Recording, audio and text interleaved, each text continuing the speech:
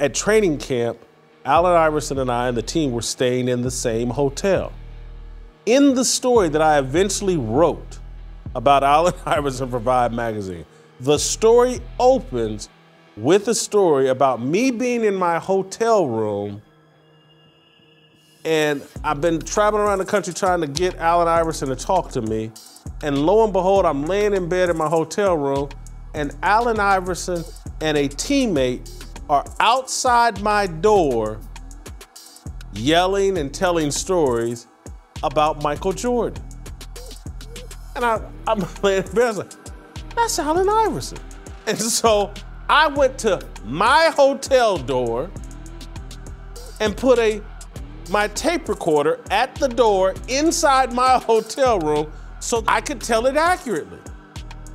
And I did in the Vibe story.